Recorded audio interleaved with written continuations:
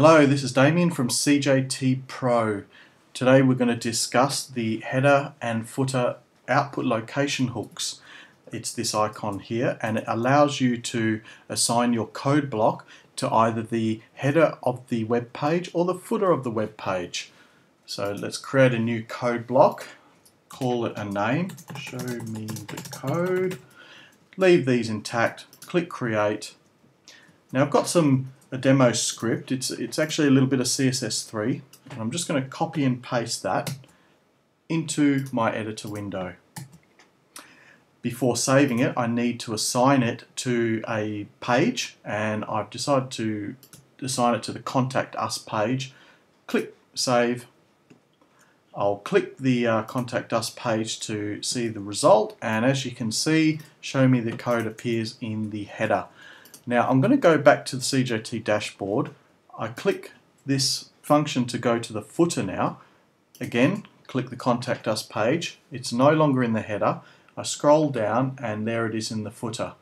So this is quite a handy function that allows you to assign the code, the code block, should I say, to either the header, so it will execute early in the page load, or the footer of the, so it'll execute much later in the page load.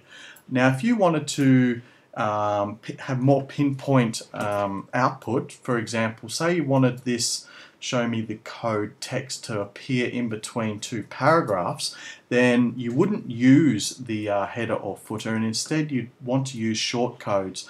Now we've got a little tiny MCE button called the CJT Shortcode Embedder, and it's really easy to use. So I'm just going to untick that, and then I'm going to go to the page itself and edit the page.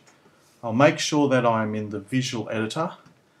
I'm going to click space and then click my CJT block shortcode embedder, and we want to, there's the code block there, and it's now added the shortcode for us. So update,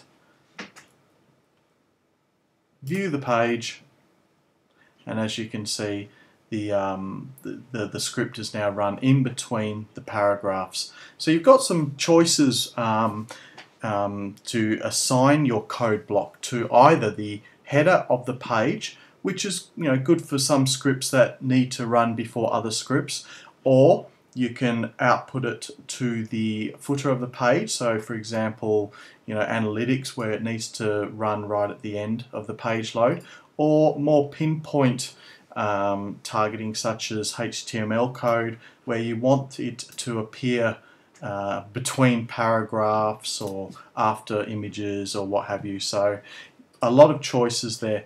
I'll just quickly finish off by saying that when we're looking at the assignment panel, if you decide to use the assignment panel, in other words, you want to assign your code here to either pages, posts, categories, or even the like entire website, the blog index, whatever it be. If you decide to use the assignment panel, then it will use the header and footer location hook, and it will not use shortcodes.